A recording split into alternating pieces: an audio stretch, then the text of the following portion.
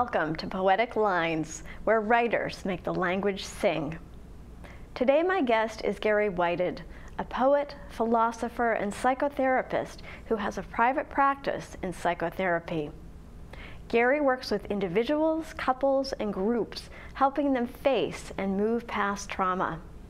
He also presents workshops in the US, Europe, and Russia that focus on the practice of deep listening as a vehicle for healing family issues, grief, and shame. In both his work and his writing, Gary listens fiercely for what needs to be said, and he allows a sense of discovery to guide him. At times, he incorporates poetry into his workshops and his work with clients. Before becoming a psychotherapist, Gary taught philosophy at several colleges and universities throughout the US, most recently at Emerson College in Boston. His coursework covered both Western and Eastern philosophies with an emphasis on ancient Greek philosophers. Gary grew up on the plains of eastern Montana, and a strong sense of place pervades his poems, whether that place is the prairie, the city, or the inner spaces we inhabit. His poems have appeared in several journals, including Salamander, Plain Songs, Atlanta Review, and Comstock Review. His book, titled Having Listened, was selected as the winner of the 2013 Homebound Publications Poetry Contest. It has recently received a Benjamin Franklin Book Award, and one of the poems from the book has been nominated for a Pushcart Prize. Gary is here to talk about listening and inner spaces. I'm delighted to have him on the set. Gary, welcome. Thank you. Took a while for us to get together because of all of the snow, but you were here. Yes. And you have a poem for us. I do. This poem responds to your introduction about listening, and this is a poem from my early years on the prairie, and though I didn't probably think it at the time, I was beginning to learn to listen. So this poem harkens back to one of those early times. It's called Nighthawk's Path. It happened the first time on the dirt cow path when I walked behind the milk cow, evening shore time light gliding across Shadwell Creek, now shadowed for the night. When I stood still, that hum no one ever talked about, coming from the earth, moved up my legs, into my hips, turning this body into sound. Light flared yellow, gathered around haystacks, fence posts, the cow, and me. I love that idea of listening for the hum. Yeah, I didn't know it for years, and then on a trip back to visit, after I had lived elsewhere, I was out in a pasture by myself, and I was standing. I'd been riding horseback, and I got off the horse, and I was just standing there, and I realized there's a hum coming up my legs from down there. So this poem harkens back to that for me. And there's so much that the prairie was offering in the way of listening that I didn't know at the time. I just was growing up on the prairie. And you and I have had conversations about the fact that in life there often is so much that is able to speak to us or trying to speak to us. And you have talked about exiles and protectors, which I thought was a fascinating way to look at the various parts of who we are. So would you tell us a little bit about exiles and protectors and what they do? Yeah, I'd be happy to. It's a nice question. It leads into my work as a psychotherapist, which is in some way for me a continuation of listening that I began to do on the prairie. And there's a model of psychotherapy, a psychotherapy model that has this notion of protectors and exiles. It's referred to as the internal family systems model. Exiles are usually those parts of us, not always, but often the young parts of us that carry burdens from wounds that happened early in our lives. And they carry the burden of the feelings, the negative beliefs, the unwanted thoughts, as well as feelings that the rest of our internal system don't like us to have to feel or to think. And that's the job of the protectors, who try to keep the exiles exiled, keep them out of range of our listening and our feeling life, and keep them out of the mix of our current life, like negative beliefs that I'm not good enough, or I don't look good enough, or any not good enough kind of message. It's often an exile that's erupting. And when you're in an encounter in your adult life, it's not a happy moment to have one of those exiles come up. So the protectors work to keep them pushed away. The problem with exiles, is that the very thing they're protecting against, they often bring about. It's paradoxical. So learning how to listen to the protectors and the exiles, to listen for what their concerns are, is the way to help them relax and stop working so hard to protect against the exile.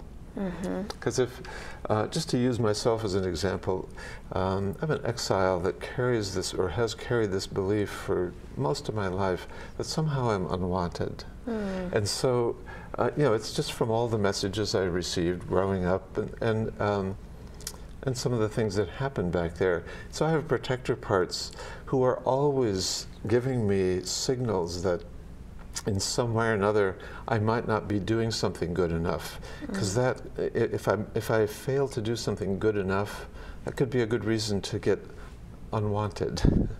And so those protectors that keep giving me those messages, they somehow throw me off, get me into a kind of a constrained place where in fact I behave in ways that do make people react.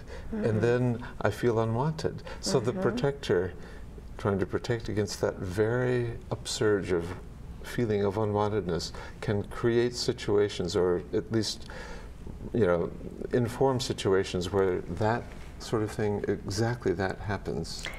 Now I can hear many people who would say, well, I can relate to that. I have those same feelings and concerns, but why should I listen to the protectors or the exiles? Aren't they getting me into trouble? Aren't they just saying, you're not good enough? So from your perspective as a psychotherapist, how do you learn to listen to them in a way that's healthy? Well, there are like two really good questions in what you said. And the first question I hear is, why listen to them? Why not just keep them away? The first answer that I would give is that if we listen to them, the burdens they carry get lifted off their shoulders. And there's something that goes by the simple name of healing that can happen. And once the exiles that are carrying unwanted feelings and the protectors who are guarding against those erupting into consciousness are listened to, they seem to be able to relax. And the whole system opens up, and you feel a sense of spaciousness. And the listening, another word that I use for the kind of listening I'm speaking of here in the psychotherapy process is the word witnessing. When our parts that are carrying the worst wounds, the most negative beliefs about us, are witnessed, they relax. They seem to really love that energy of witnessing, where they're not being made wrong, they're not being pushed away, they're just being listened to. And actually there's a poem that speaks to this I could read if you'd like. Okay. It's called In This Body. I just have to find it here, 1 second. Yeah. This is a poem. I wrote this poem long before I knew the term exile, and I realized after I learned this therapy model, this is an exile poem. It's called called In This Body, and it's one of those poems where the title is the first line of the poem. So it goes like this. In this body, there are rooms that close their doors. Years pass, and a breeze moves through.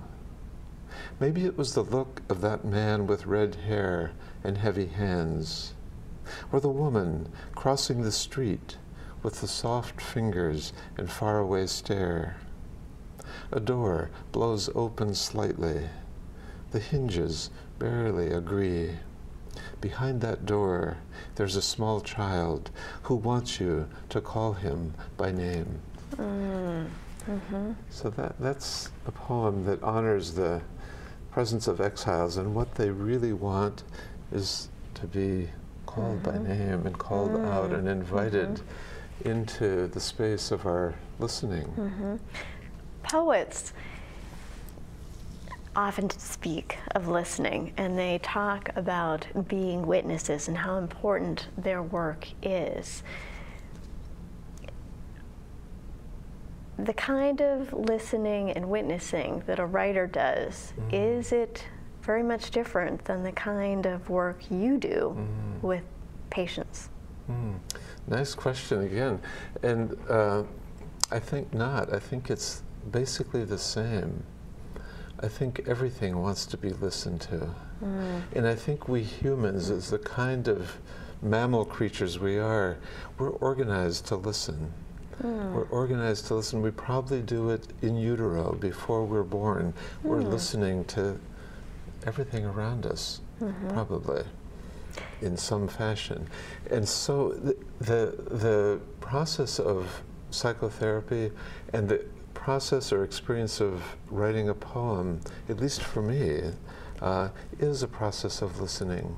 If I think that I'm going to go write a poem, you know, I can try, and something might come and I can work at it. But if I listen to something like the way the light lands on the wall next door in the late evening, or the way the icicle drips down in the middle of the winter, and something speaks to me there, and I start writing there, I might find a poem through the listening. Just like with a client in psychotherapy, people come who are struggling with things, and when they start speaking, when I listen, the story wants to come out. The story wants the listening wants the story. So it becomes a co-created kind of listening engagement where anything can happen. And what often happens is that witnessing that's really healing. It changes our, so writing a poem in response to something that really grabs our attention changes our relationship to whatever that is. When somebody comes to a therapy process and tells their story, their relationship with what that story represents from their life begins to change. And once that happens, that's where healing can occur. When you were writing a poem, is it that same process for you, or is it more a process of discovery, or maybe a little bit of both? It is a process of discovery. It's a process of waiting. I have a good friend who's a midwife, and she says, I wait for a living. And writing a poem and practicing psychotherapy feels like that kind of waiting for what wants to birth itself into your consciousness, into your listening. So writing the poem has that feel like it's waiting for something to emerge, to show itself, and to offer itself. When you begin to write a poem, does that process usually start because of an image, or a sound, or an idea? Really good question. I would say all of the above, but other things too. It can, the urge for a poem can come from like listening to a song and noticing something in my body feels responsive to that song, like a way it makes me want to move, or something it reminds me of, where the memory is like stored down here in my belly, and something starts to emerge. And words will start to then form in response to that experience. And that might be where a poem begins. And if I keep listening there, often to something in my body, like a feeling or a sensation or just that urge to move, like a poem can come. I do the same thing in the psychotherapy practice, where someone's telling their story and something hits me and I'm touched by it. If I listen to that, I don't always say this is happening to me, but inside I listen to it and it guides me as to what is ready to come forth in this person's telling of their story. So it's really not different in that way. So the answer to your question, I guess, is it can be just about anything. The way the light hits the plant when you glance over by the window where it's sitting, and suddenly you're back someplace where some part of you, someplace in you, a memory occurs, and then a poem might come. Our society is so fast-paced. Often people don't want to slow down. They don't want to listen, and sometimes people just don't hear because they are moving so rapidly. How do you help someone learn to listen? Wow. It's beautiful. So the first thing I want to say is I listen for where I can sense or hear that their listening is blocked. Like some urgency they have, like they feel anxious and they want to get rid of the anxiety. As soon as they start talking about wanting to get rid of the anxiety, I know that's the first place to listen, because the urge to get rid of the anxiety blocks their listening to the anxiety. Because the anxiety really is information.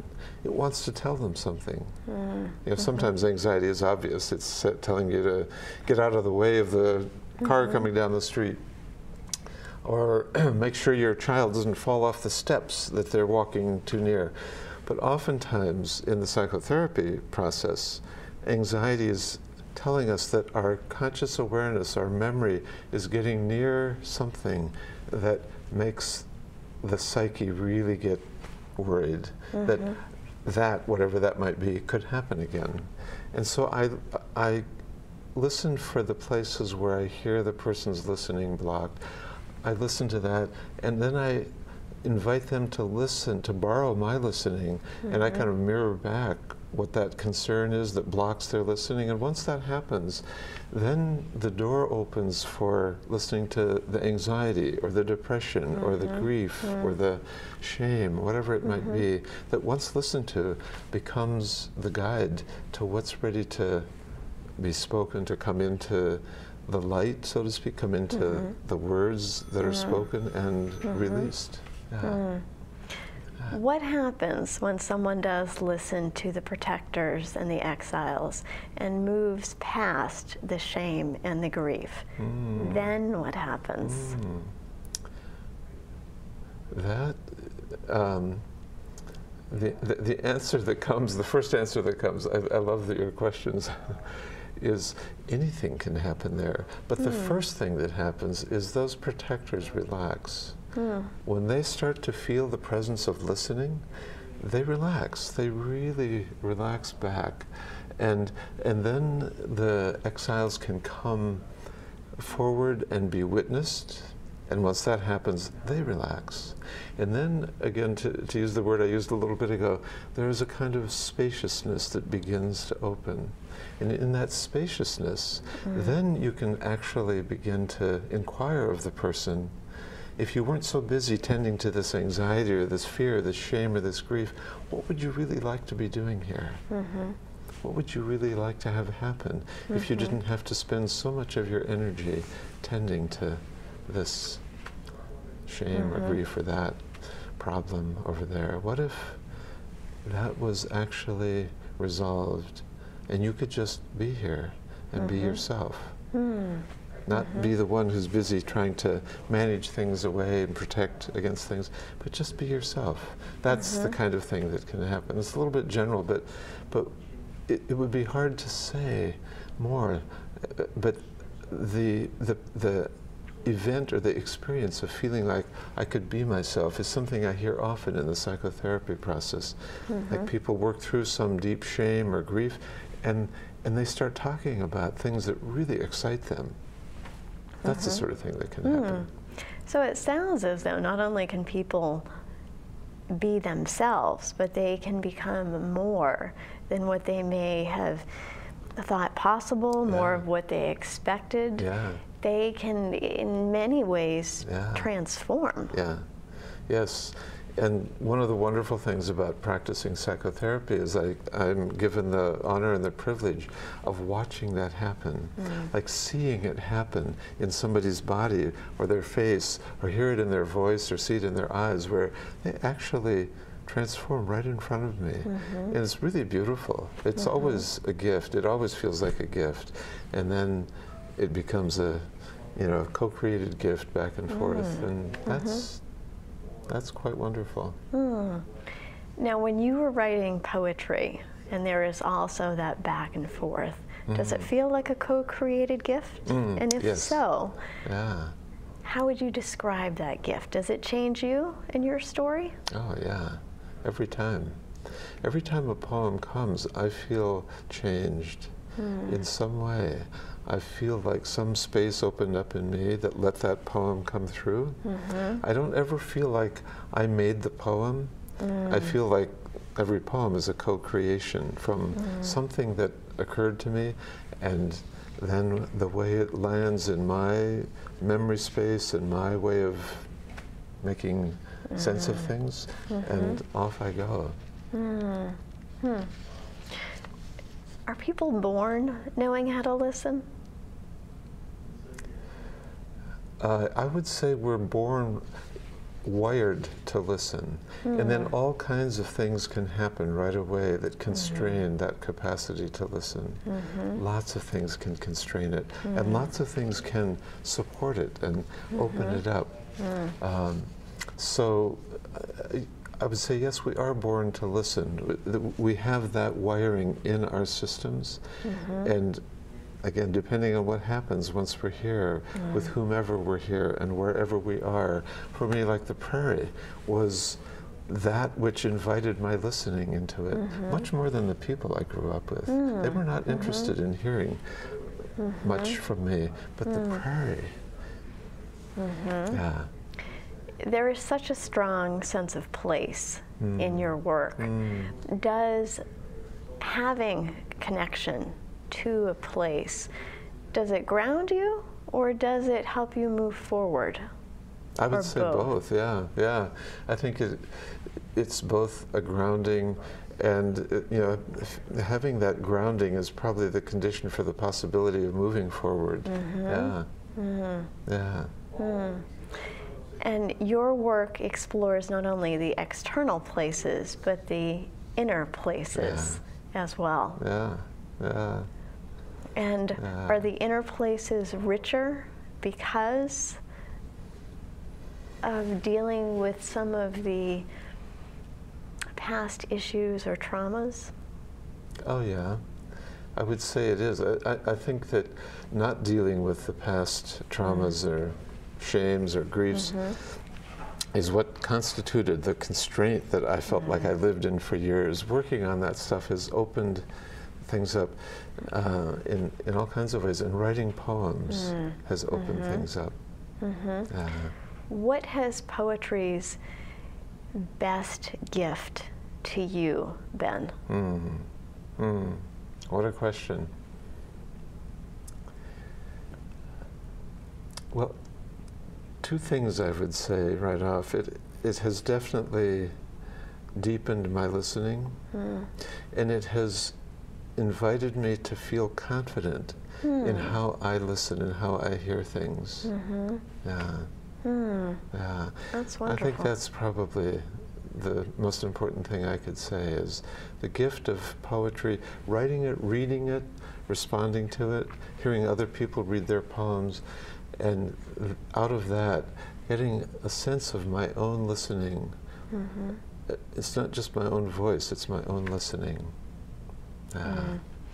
You made a comment during one of our conversations, And I love this statement. Poetry is so deep in the human psyche, none of us do not have access to it. Yeah, yeah, yeah.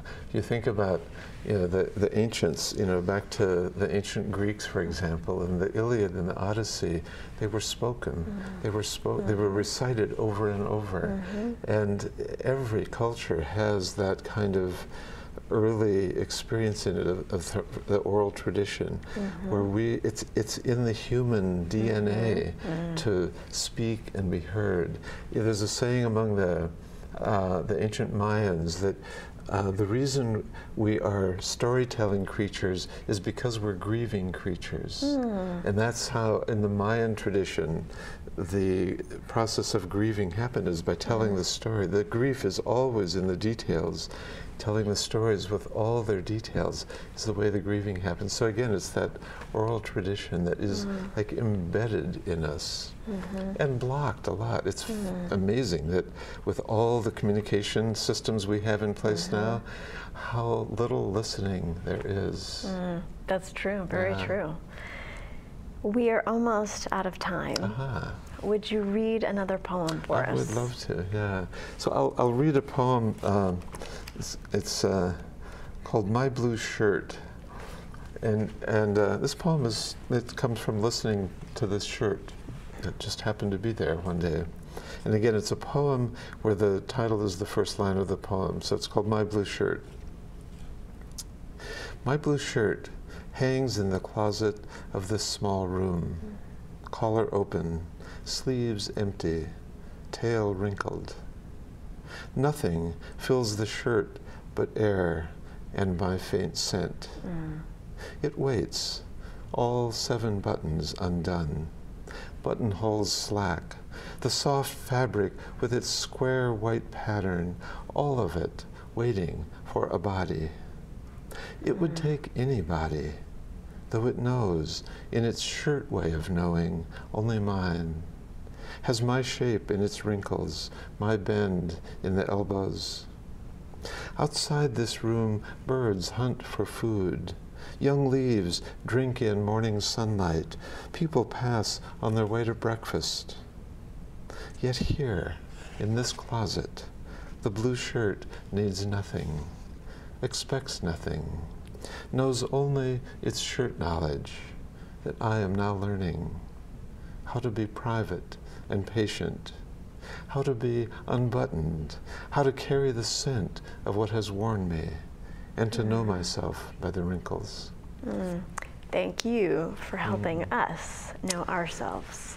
You are welcome, and thank you for inviting me to this wonderful conversation. Thank you so much.